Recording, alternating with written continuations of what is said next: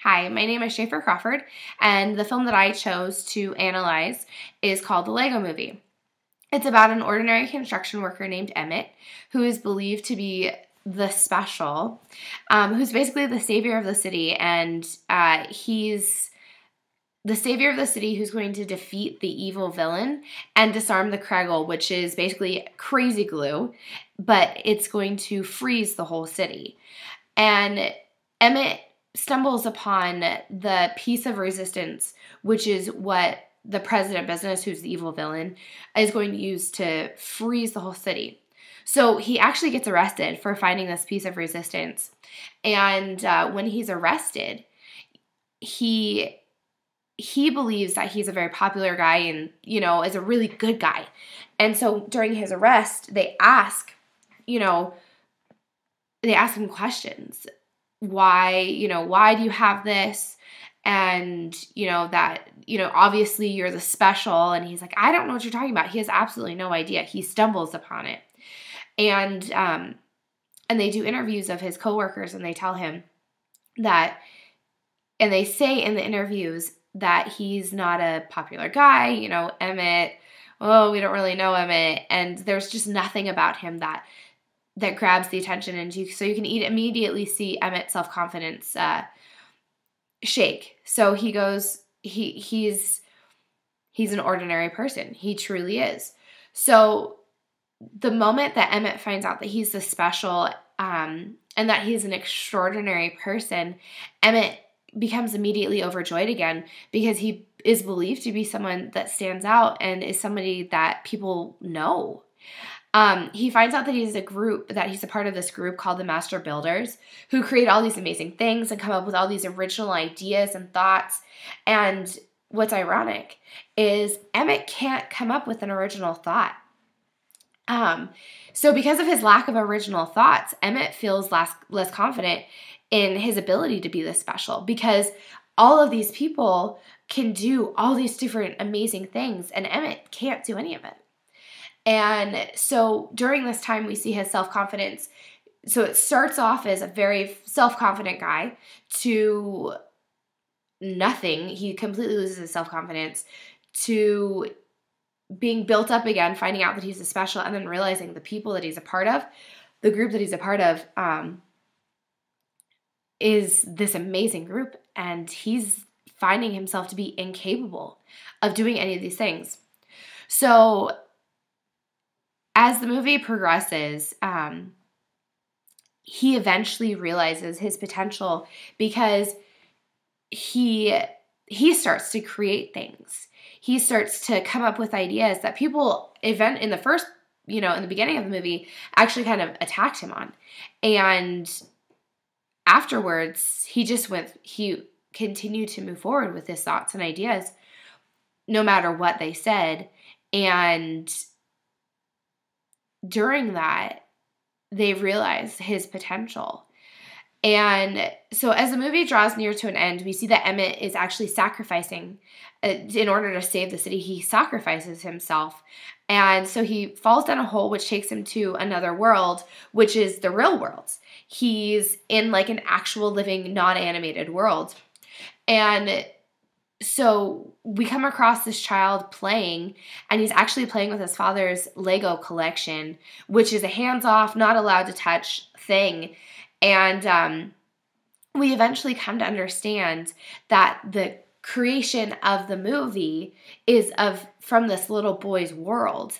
And Emmett is the little boy, and the villain is his father. And he's incredibly strict, and you're not allowed to have your own original thought. Everything is cut dry. And so throughout the movie, you can see so many of the concepts that we have come across this semester. The first thing that absolutely stood out to me was self-concept. Self-concept, the definition says, the relatively stable set of perceptions one attributes to oneself. We can see that Emmett went through so many different feelings of self-concept, and he was up, down with his emotions. And then the other one was self-esteem, another huge one that we can see his appraisal of one's self-worth, which went from the beginning very high, very confident, very sure of himself, and just a very happy guy. You see the main song being "Everything is awesome." Everything is awesome, and I'm awesome, and this town is awesome, and President Business, who's the evil villain, he has no idea, is awesome,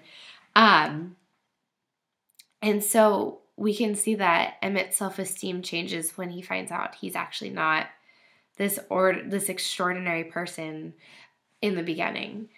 The next interpersonal, to me, communication that really stood out was the social comparison theory. This is a theory affirming that individuals compare themselves to others to develop a feel for how their talents, abilities, and qualities measure up. Emmett immediately compared himself to the master builders. And when he did this, and others started comparing himself to them, he became less confident and less sure of himself.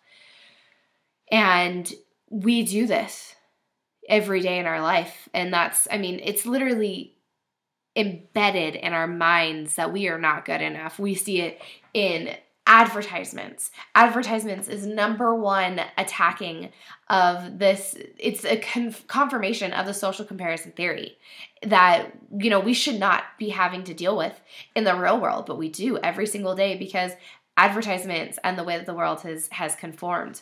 So Emmett actually fell victim to this, and he fell subject to rejection as well, which is the negation of or a disagreement with self-appraisal.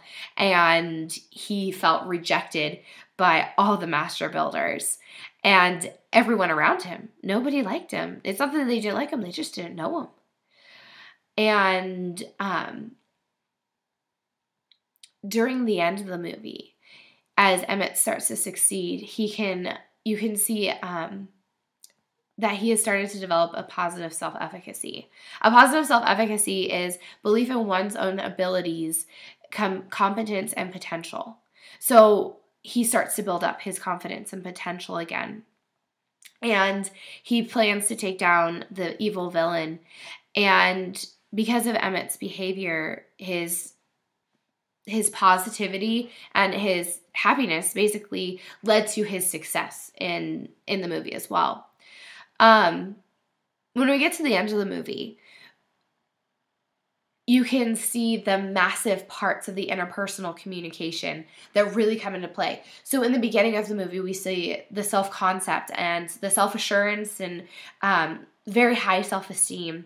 And then at the end of the movie, we can see the father and the son's relationship, which is really not a relationship. It's the father telling the son, this is how you live your life.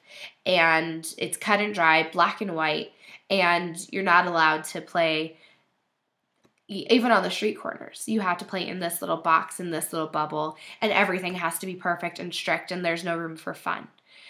And my recommendation when it comes to these things is we have to learn and we have to teach others in order for us to be a good leading example. We have to teach others that it's okay to be different and to think outside the box. Just like the master builders, they thought outside the box. And then you see President Business, or the father, who had the set of rules and there was no bending the rules. To me, that was something that I thought was really crazy. I don't want to say I bend the rules every day, but I think outside the box, because if I thought inside the box constantly, I'd be stuck. I would be in a rut. And that's not fulfilling. And you can see how it isn't fulfilling. And you can see the evil villains, why they're evil and why they're unhappy, because they are stuck. They are stuck in a rut. And things are the same. So for me, I would really recommend that in our own personal lives, We have to remove the micromanagers. That's something that we see that's so self-evident. They're literally called micromanagers. They're these robots in the movie that say we're taking, no, we have to micromanage you to make it perfect. And to me, it's just hilarious because we don't want to be micromanaged. And it's something that we're so anti here in our own lives. And yet we do it all the time. And so these are things that we need to eliminate. And this movie is a really good example of what not to do when it comes to life and to think outside the box. See the whole color of the coloring box or the crayons, not the coloring box, but the crayons, and not to just look at the black and white, but to bend the rules and to have fun and not compare ourselves to the advertisements, because buying that bikini or buying that drink isn't going to make us better. It's not going to give us the confidence that we need. We have to take it upon ourselves to love ourselves and to believe in ourselves. Because the moment that we stop believing in ourselves, we're never going to succeed. Thank you.